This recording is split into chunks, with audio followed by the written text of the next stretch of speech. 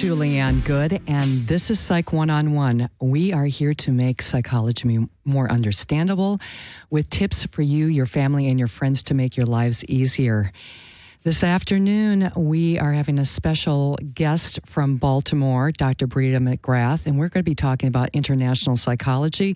So we're going to be expanding our boundaries a bit here. Hi, Dr. McGrath. How are you doing? I'm fine, thanks, Julianne. How are you? I'm doing wonderful, and it's so good to finally hear you. We've been emailing back and forth, and you live in Puerto Rico, correct? I do. I'm in Baltimore for a wonderful training for the next couple of days, but I typically am in Puerto Rico. Wonderful. So you're a little bit closer within our boundaries.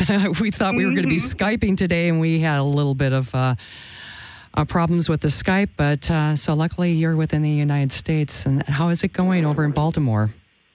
It's going fine. It's going fine. It would have been a U.S. call, mind you, from Puerto Rico as well, but things are going well here in Baltimore. The weather is a little different, but I'm at a wonderful workshop on the intercultural developmental inventory, which is really fantastic, and it's in keeping with the whole idea of international psychology. So it's great to stay on the same track.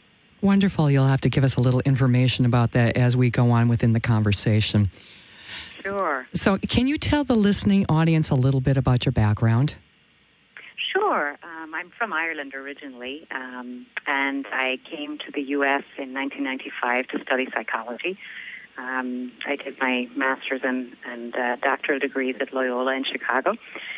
And I started my career in psychology in the area of school psychology. And then I moved into administration, I guess, and then moved into international psychology. So right now I'm the department chair of the International Psychology Program at the Chicago School of Professional Psychology.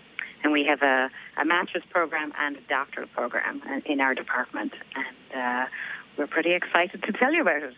That's wonderful. So how did you get into doing international psychology? That's a great question. Well, coming from another country, that's, of course, a good place to start. Yes. But growing up, I always had relatives who were abroad for a variety of different reasons, mainly humanitarian aid, missionary work, that kind of thing. Travel was always interesting to me. From the psychological perspective, I think that's where I really got into this kind of work. I'm fascinated just by the way in which we look at people's behaviors, their norms, their values, the things they do, their mental health. And when the opportunity arose to get into psychology from this multiple, plural perspective, I was really excited about it because I wanted to integrate my own culture and the various different cultures that I have worked with and learned about throughout my career and my life. International psychology was sort of a way to bring together both my personal and my professional, goals, ambitions, desires. You know, I could get paid to do things that I really love to do, to explore why people do the things they do, how we can be healthier, how we can work together better, how we can make this world a better place.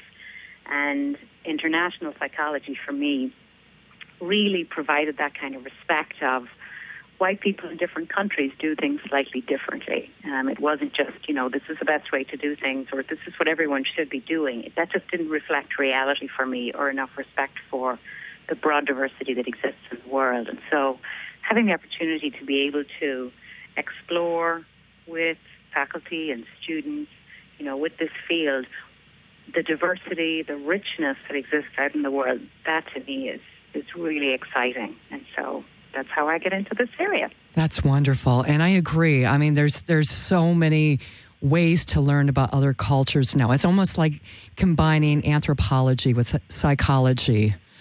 Absolutely. That's a really good way to put it, Julianne, because anthropology has really developed as a field of respect and appreciation for difference.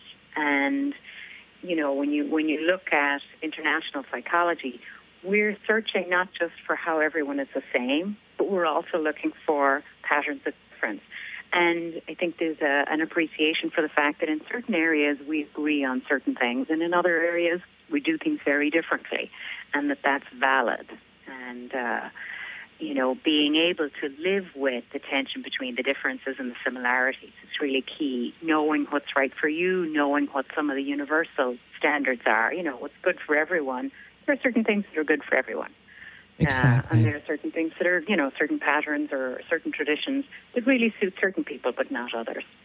Right. And then we can learn from each other about our differences and hopefully strengthen each other's cultures by saying, wow, I never knew that about your culture. And I think that's I think that's great. Maybe I'll start incorporating some of that into my own culture or my own behavior and change.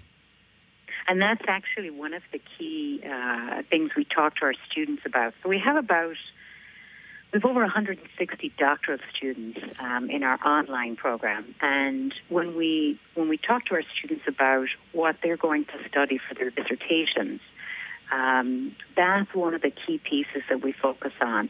You don't just go to another country and study what they're doing and say, what's wrong with what they're doing or what challenges do they have there.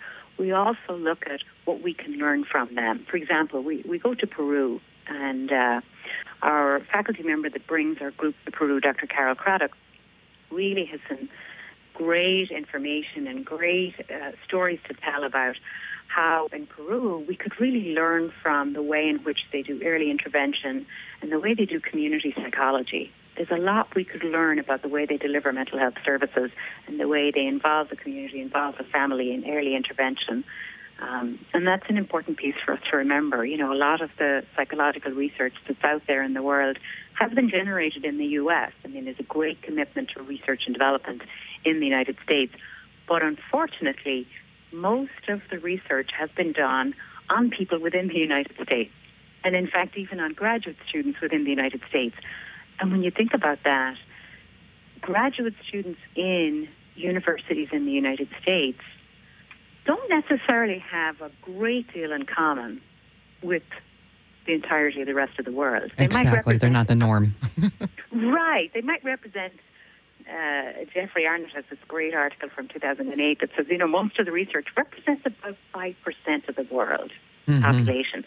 So if we're basing our observations and our generalizations, the things that we say about people, here's how people are.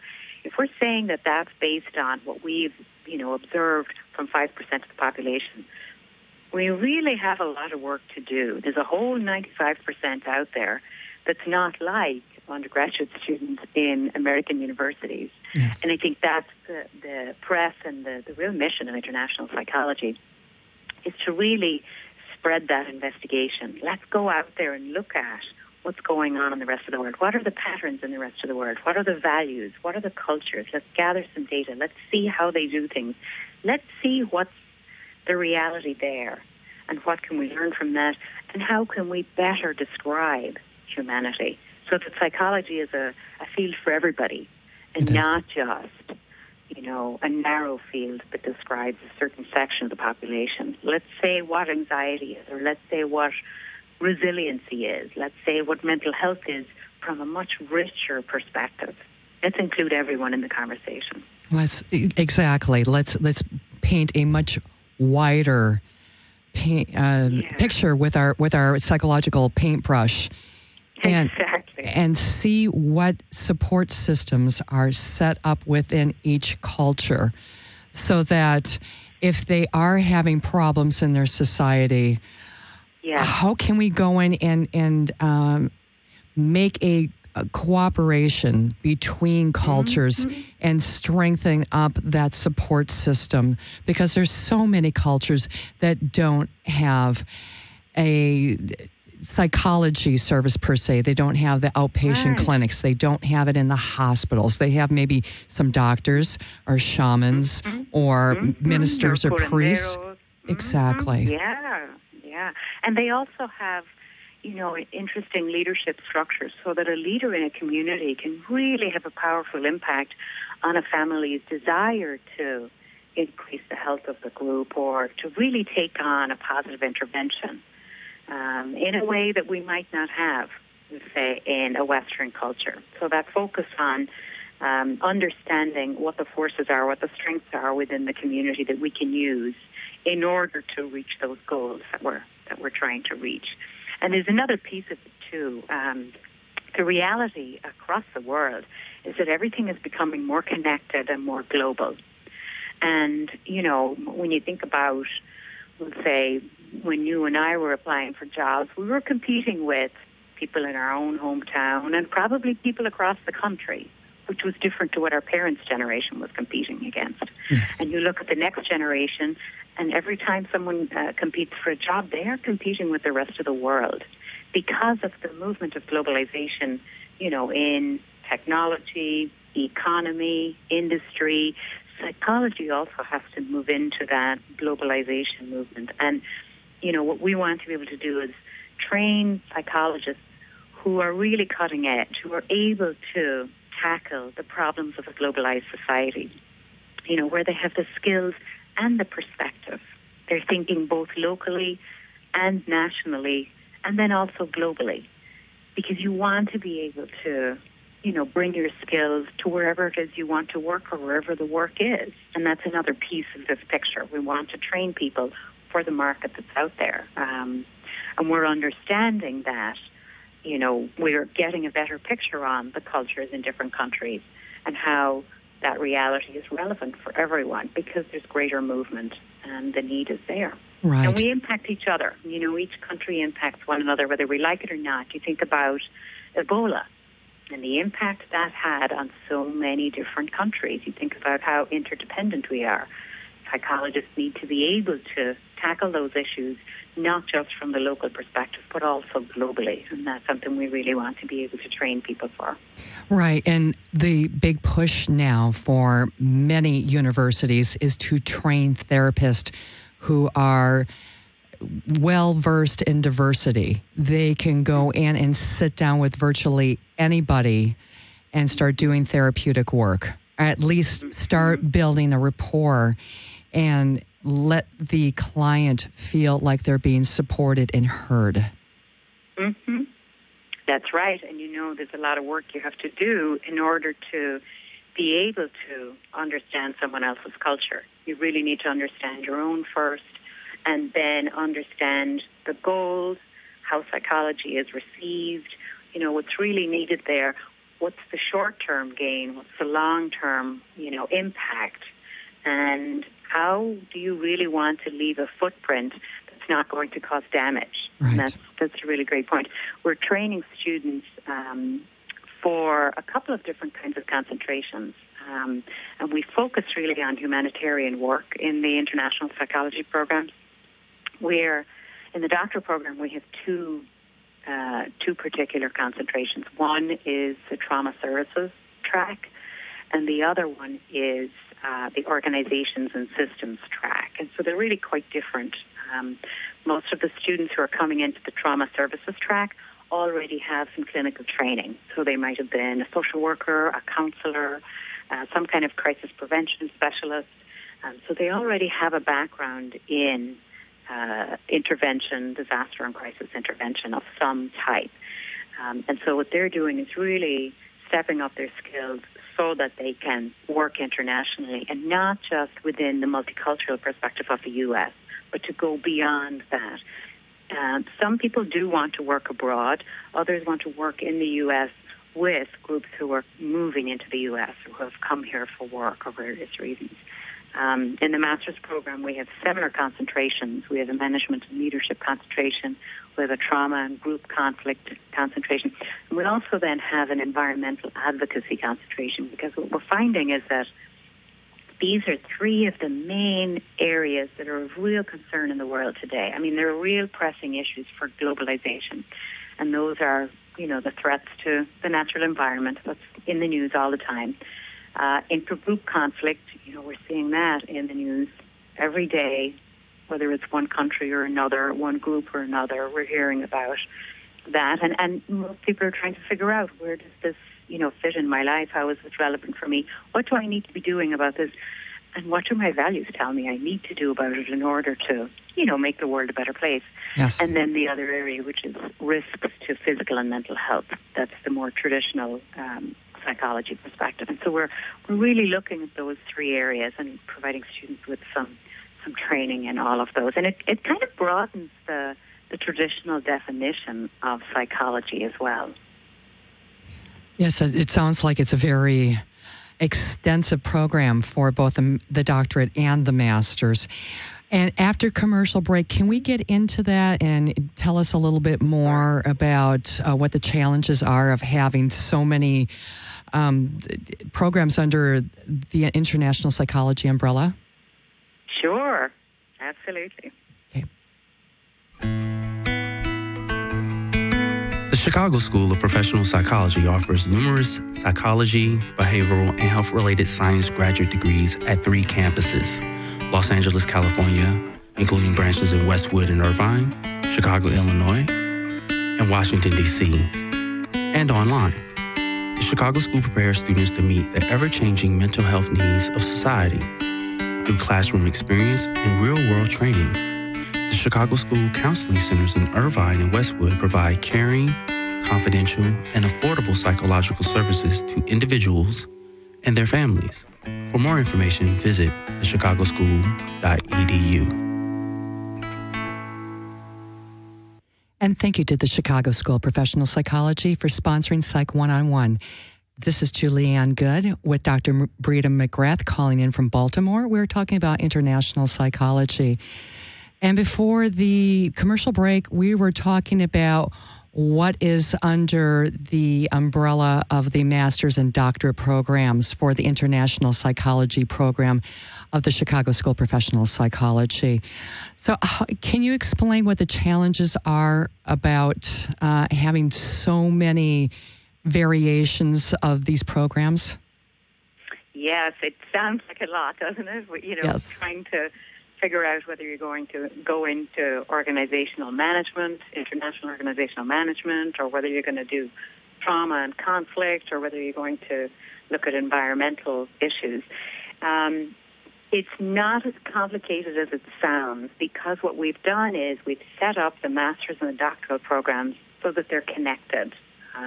You can go straight from the master's into the doctoral program. For example, you could start in trauma and group conflict, and then you could move into the trauma services track in the doctoral program.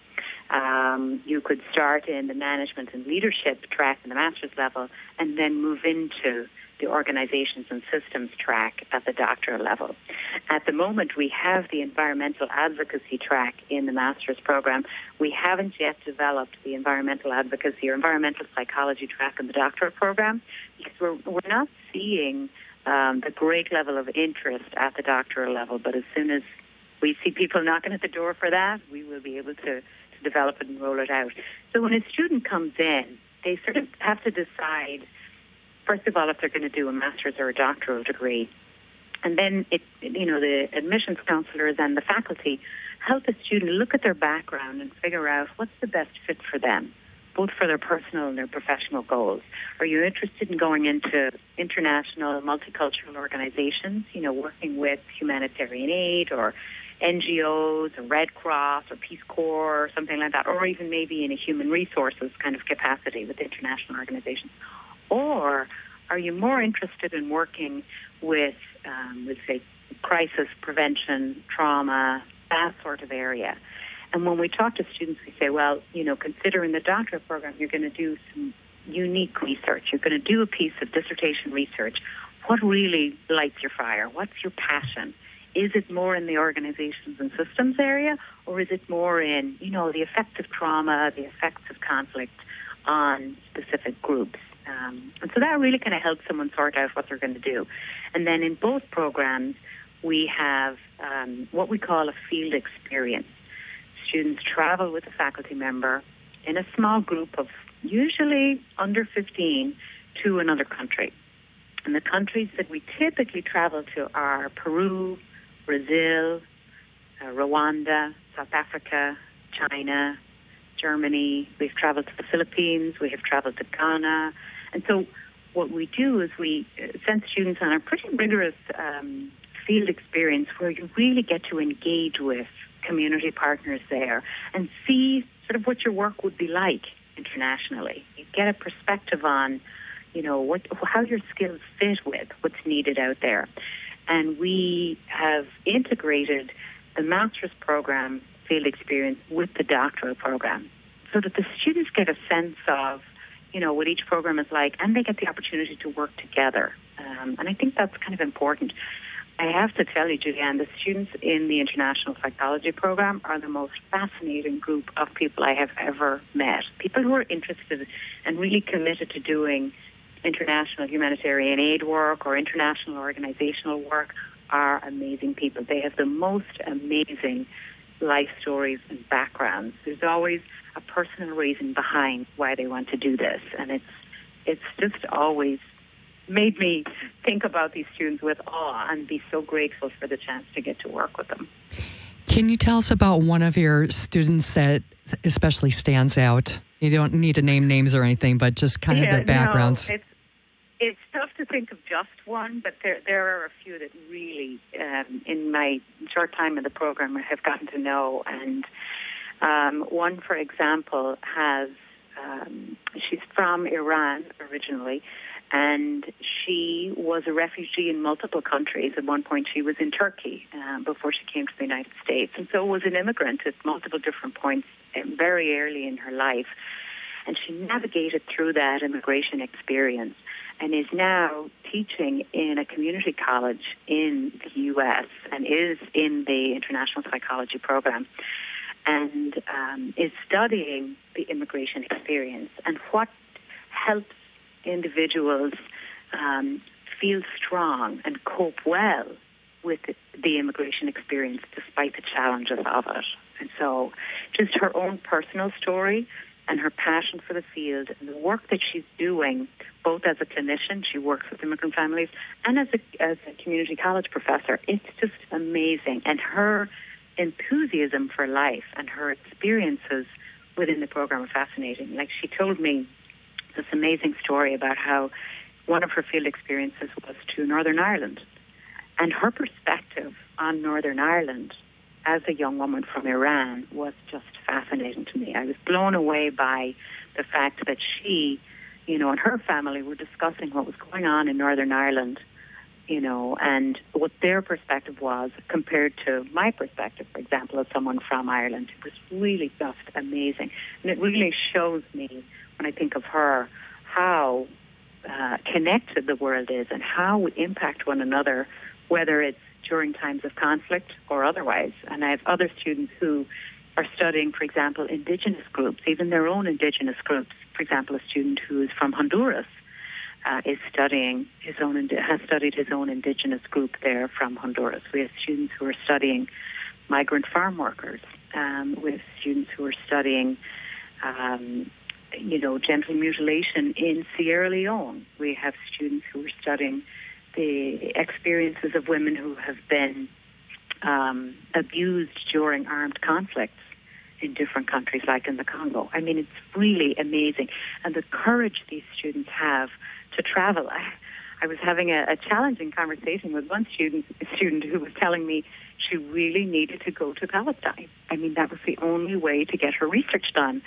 And I was saying, we really are concerned for your safety. It's really important that we balance the need for this very important research with your safety, and just the passion behind getting the voices of these people out and helping the world understand what the lived experience is, what the strengths are, and what the challenges are for these people. The courage of my students is just amazing. Yeah, that is awe-inspiring, isn't it? Yeah, and it really tells you that you don't know a person's story until you sit and listen to them. And when I look at, especially with online students, the reason someone becomes an online student is always an interesting story, because they're always managing multiple different responsibilities. And this is one more thing that they really have had a burning passion to complete in their lives, or it's the best way to accomplish this particular goal. And hearing, what brings them to this place, why they think that this work needs to be done, why they think, that we really need to examine, whatever culture it is, we really need to examine, for example, forgiveness and how forgiveness is working in Rwanda. And this is the 21st anniversary this month. In fact, the 7th, yesterday was the day they celebrated it. And,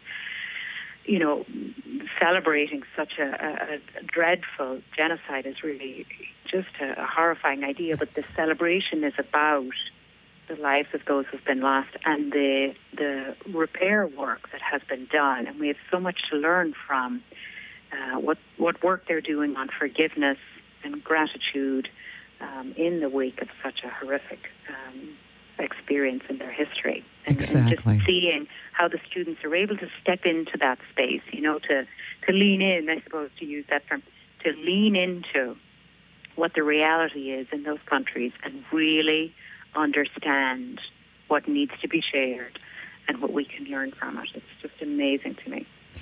It is. And as you said, Dr. McGrath, a lot of these students go and do the field research with safety concerns. And not only that, but a lot of times they have to fund their own travel expenses to go to these places. Right. That's an extra level of commitment. But there are so few research studies on many populations. Because of the funding, the interest is not there by the larger research groups or the powers that be that, we might fund this research study and we may not. It depends on... So there is a lot of research that is not getting through when it needs to be done. It's just starting. I'm doing a multicultural research class right now, or just a component of it within my cognitive assessment class for my doctoral program. And it's just amazing how much there is not out there, and that still needs to be done and needs to be taken from a perspective of working together to get this information out there to the general public and to the governments, to let them know what is really happening with their population. What's the reality? And it's hard. And I think, looking at what students go through to try and make sure this happens, one of the ways in which we work with students to really try and help them accomplish their research goals is that we have faculty all over the world. So, for example, if you wanted to do some research in Rwanda, we have 2 faculty members, one adjunct and one affiliate faculty member, who live in Rwanda or from Rwanda. And it's possible that, for example, a student might end up doing their field experience in Rwanda, and we keep those costs as low as possible. And so that would mean then that they'd be able to complete their research possibly during one of those field experience trips. And then they would be able to possibly work with some of our faculty and some of our experts from Rwanda and other faculty throughout the school who have experience in Rwanda. And so, being able to connect people up with the different possibilities and resources that are available is important to us. We have faculty in Brazil. We have partners in Peru. We have a faculty member who is in Australia. We have a faculty member from South Africa who travels regularly to South Africa, faculty member in China. The list goes on. We have an adjunct faculty member in Japan. I'm in Puerto Rico. We have someone whose family is from the Philippines. I mean, it's a really good kind of picture on where we are right now, and it gives an idea of how much we want to continue this work and engage our students in this work in broadening the field of psychology. We're going to be talking to some people from Indonesia tomorrow about the possibilities of collaborative work there. And there are a number of other study abroad courses at the school where we have faculty that are really connected with psychologists in different countries. And that's another way that some of our students are able to launch their research projects and get some support. So it's a really exciting way of broadening the field, and it's an exciting new opportunity for students. I mean, a PhD in international psychology is a new idea.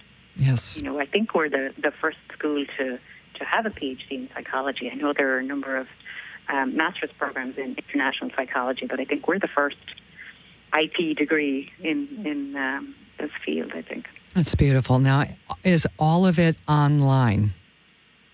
No, we have an online program, and that would be, as I said, it's over 160 students. Those students come to Chicago to meet with us at least twice in the program. We have very intensive workshops for 4 days, once usually around the end of the first year, and then once at the end of the second year, and those schedules can change. But they know well in advance. They come to Chicago for workshops, and then the second, we call them residencies, and then the second one is usually for comprehensive exams. So students get a chance to meet the faculty, to meet with their cohort, to meet the people they've been in classes with. And we usually open those residencies up to anyone else who would like to come and really get connected with the faculty. And then the other time that we meet face-to-face is during that field experience course. So when you're in at the end of your first year usually, you go in your first field experience course, and you usually go with your cohort, the students that entered the program the same time you did, and you spend about 9 days together with the faculty member. And it's a pretty intense time, and you really get to know each other and rely on each other, and you travel twice then during the program, and it's typically with the same group. And so the students have all said that that's a really important time of connection and bonding and developing those relationships.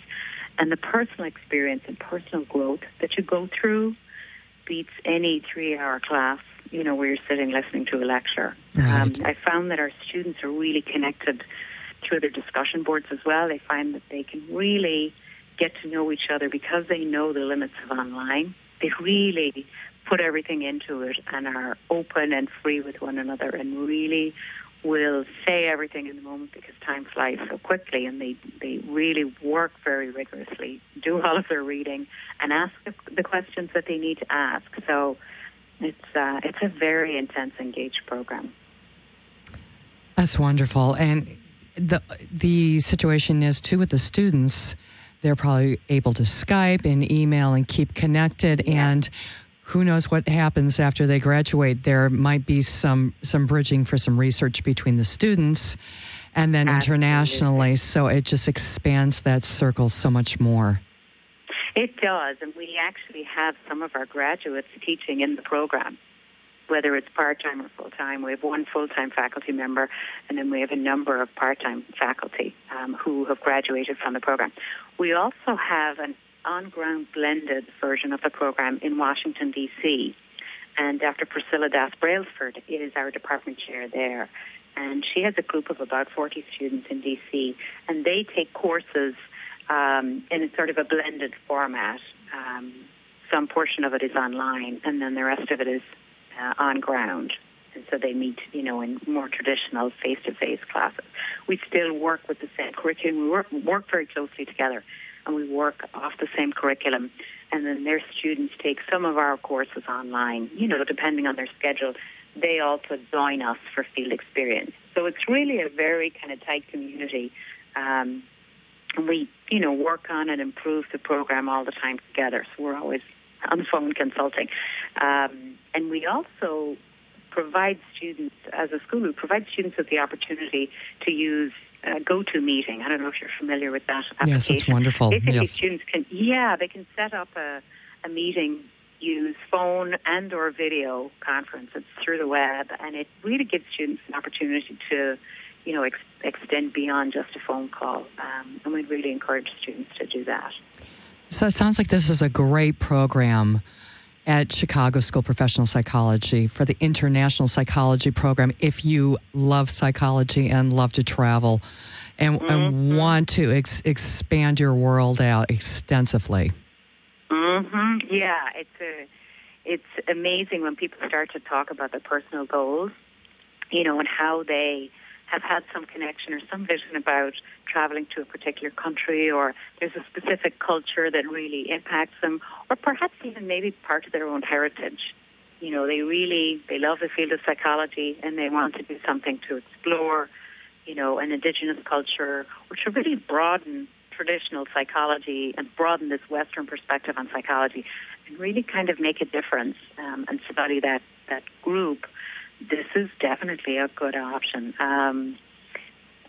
We often talk to interested, you know, individuals who think it might be a good fit for them. Any of the faculty are always willing to have a chat and see, you know, because it's a big commitment. We can definitely have a chat and see if this is a good fit and just process through what the ideas are.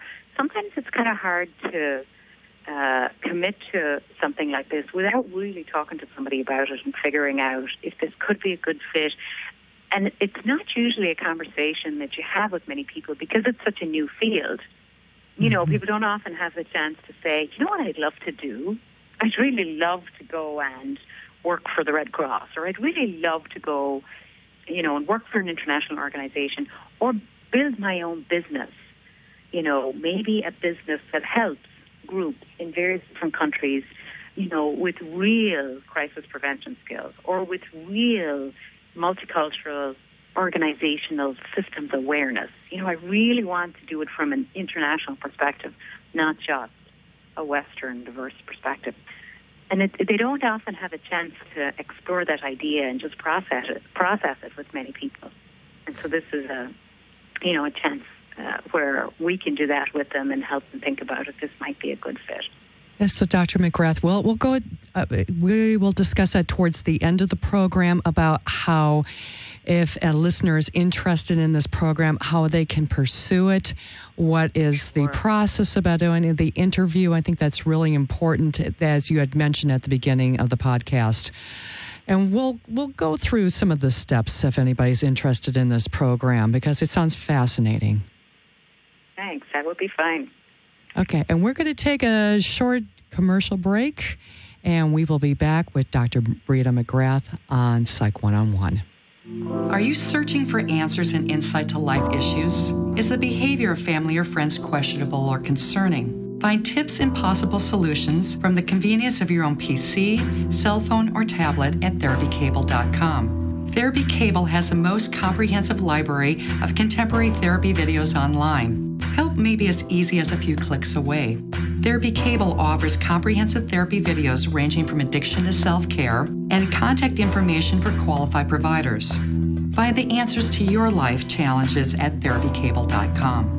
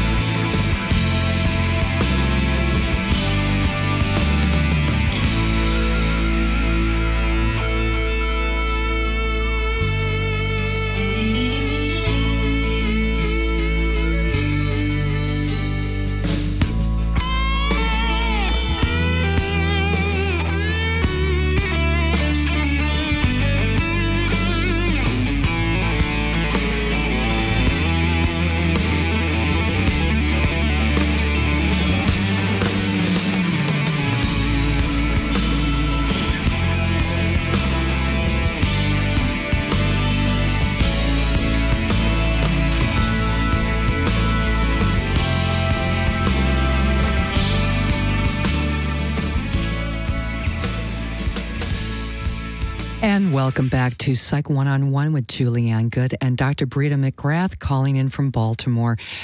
Dr. McGrath, can you tell us a little bit about the conference that you're at for international psychology? Yes, it's actually a training, Julianne. I'm at a training for the Intercultural Development Inventory, and this is a unique instrument that has been designed to help an individual determine where they're at in their own intercultural competence. So breaking that down, it basically means what's your experience of your own culture and of multiple other cultures? Where are you at with how comfortable you are in working with people and dealing with people from other cultures? And it's really interesting developmental sort of a scale. Well, I wouldn't say it's a scale. It's an instrument that kind of gives you insights into where you are and where you can be in ways that you can develop your skills so that you can bridge with other cultures more effectively, whether it's in your personal life or in your professional life. And they use it in a variety of different areas. It's used by large organizations, it's used by police departments, it's used by universities, HR departments. It's a really fascinating opportunity. So one of my colleagues and I are learning about this instrument and looking at whether we can use it to measure and help people work on their own process of developing their competency and their skills in working with various groups. It's so extensive. It's almost mind-boggling.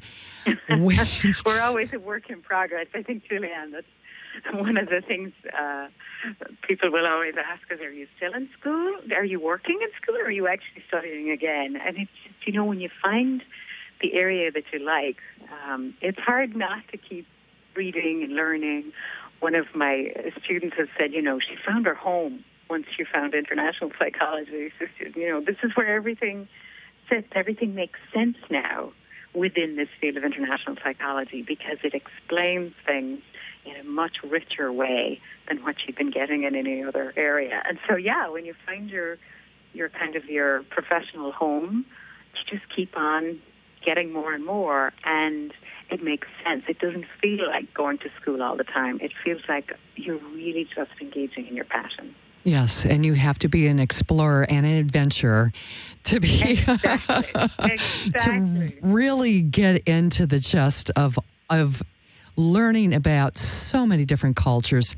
And as you stated before, how we are different and how are we the same? How can we connect? How can we find how we are alike to begin with, to start the dialogue happening? Yeah, and being able to be more comfortable with our differences, that they don't mean the things that we think they mean. They don't mean that one person is better than another. They mean we're different. We look at things differently. You think about individualistic societies and collectivistic societies. We do things differently. We interpret situations differently. We think certain things, are more important than others, like time and being on time and doing things by a certain timeline. In certain cultures, they're really important. In other cultures, making sure that your relationships are secure, that you really help people feel respected. Mm-hmm. That's more important than whether or not you're on time. Those are two different ways of looking at things. One is not better than the other. It depends on the situation that you're in. And so just learning that and understanding what the priorities are at play in any situation can be really key. And asking the proper questions. Exactly. And being alert to sensitivities with the person that you're sitting with. Being open to a lot of nonverbal communication. Exactly. Spotting those nonverbals, knowing enough about yourself, about, feeling the tension in the room, knowing when it's your stuff, that you're tense about, or knowing if the other person is uncomfortable. Right. And having kind of the skill level to be able to explore rather than avoid is what's really important. And also, as you had said before, the timing, I think, of communication is so important because there are cultures that they speak very fast. Well, seemingly, because, of course, it's in a language other than our own native languages, whatever that may be. And once we, speak the same language, what speed is the other person speaking at? Yes. It's there's so many factors to take into consideration for being a human and for being a therapist, especially because the world is demanding more of us now for being interculturally competent. Right.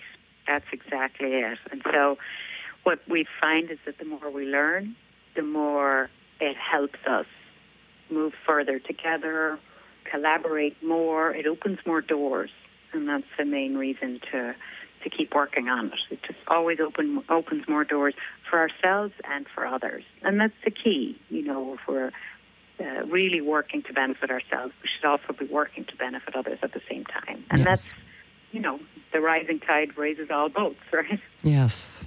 Yes, it's very important. Do you have any tips for our listeners for being more comfortable with somebody from another culture and opening up that communication? That's a great question, Julianne. I think it's probably a very simple tip, and that is to ask someone what's it like. And that, holds true for every culture. What's it like to be you? So what's it like to live in Baltimore, to live in the Philippines? Rather than presuming it's like something, rather than saying, is it as busy as everyone says it is? Just asking with a smile, what's it like? And hearing whatever it is they tell you and trying to imagine what that's like. The more questions you ask and the more body language you observe, the more information you get. Not everything is communicated, as you said, some of it's nonverbal. Not everything is communicated verbally. People will say a lot if you look like you're receptive to hear more and that you're not expecting to hear one specific thing. If you bring up stereotypes, you're not as likely to get as much information. Asking more about, and what's that like, and what's that like, and what's it like on the weekend, and, what are different things that are important to you, what are they like in that country? Things that you enjoy. What are the foods like?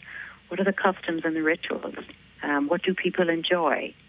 What makes people happy? How do children play? Those kinds of positive questions will always give you positive revelations about another culture. But in general, the very simple question of what's it like to be you? That's what we're asking ultimately. Tell me from your perspective how you feel. Not are you feeling, anxious? Are you feeling happy? Are you feeling sad?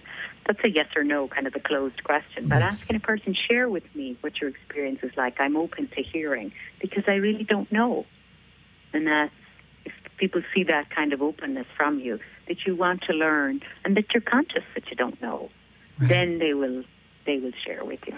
Yes, and many times they are open to sharing. It's like, you're interested in me, you're interested in my culture, you're interested in learning. I am so willing to share with you, and that's a beautiful connecting point.